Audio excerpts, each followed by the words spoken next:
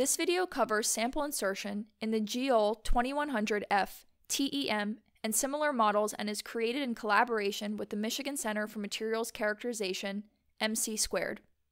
Wear clean gloves when handling the sample and sample holder. Even with gloves, don't touch the end of the sample holder with your hands. Avoid breathing or coughing on the sample holder to minimize contamination. The end of the sample holder is very delicate, so treat it accordingly. Always use the support disc when you manipulate your sample in the holder. Avoid pushing down when you tighten the screw. Tighten the screw gently, raise the end first to avoid bending it against the support disc, and protect it from impact. To begin, remove the lid from the carrying case, remove the protective cap, and place the beige support disc underneath the end of the sample holder.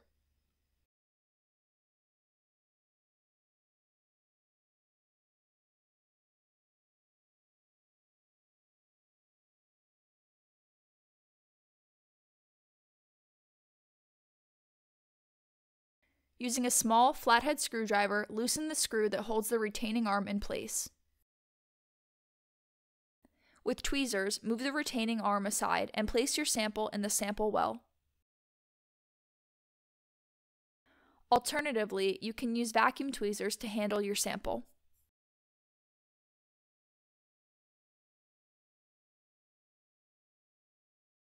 Swing the retaining arm above the sample with tweezers.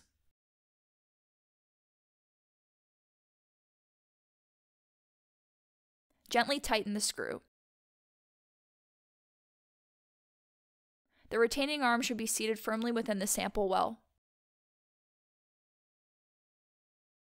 Unravel the cord and lift up the sample holder, raising the end first. Lightly tap the sample holder over your work area to check that your sample is secure. Before you load the sample holder, inspect the O-rings for damage. Do not use the sample holder if an O-ring is dry, cracked, pinched, or otherwise damaged. The O-ring should be smooth and dust-free. If you see dust on the O-rings, gently wipe it away. Click Stage Neutral on the software before loading or unloading the sample holder. The TEM should always have a sample holder loaded. To unload the current sample holder, disconnect the cable, pull, rotate counterclockwise until you feel a stop, pull again, rotate counterclockwise until you feel another stop, and flip the switch to the air position. Wait until the green light goes off and pull the sample holder out while keeping it horizontal. Here is the same process from another angle. Disconnect the cable, pull, rotate counterclockwise until you feel a stop, pull again, rotate counterclockwise until you feel another stop, and flip the switch to the air position. Wait until the green light goes off and pull the sample holder out while keeping it horizontal. Check the pressure indicator whenever you load or unload the sample holder. The indicator should move to the right and return to the left of the blue too. Before loading the sample holder, take note of the flat pin and the round pin, which help ensure alignment. To begin loading, line up the round pin on the sample holder and gently push until the pin makes contact. Keep the sample holder horizontal.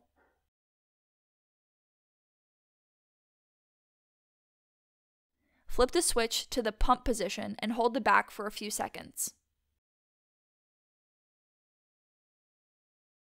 If you don't hear a puff of air, turn the handle counterclockwise to trigger the vacuum pump. Wait for the green light to turn on. After the light turns on, rotate clockwise, allow the vacuum to pull the sample holder in, rotate clockwise again, and allow the vacuum to pull again. Each time you rotate, you should feel the round pin hit a stop. When it's fully inserted, the flat pin on the handle should fit into the slot on the TEM. Remove the sample holder from the TEM using the process shown previously. To remove your sample, loosen the screw.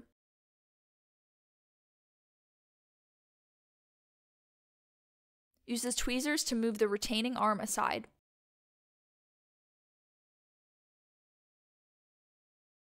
Gently tighten the screw.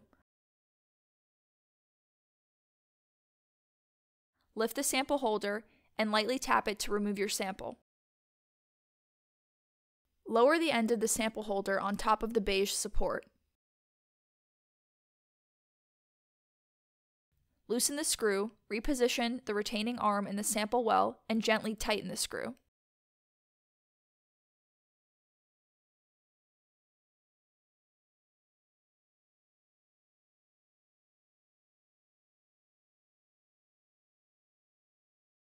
Lifting the end first, replace the protective cap and sample holder cover, and store your sample.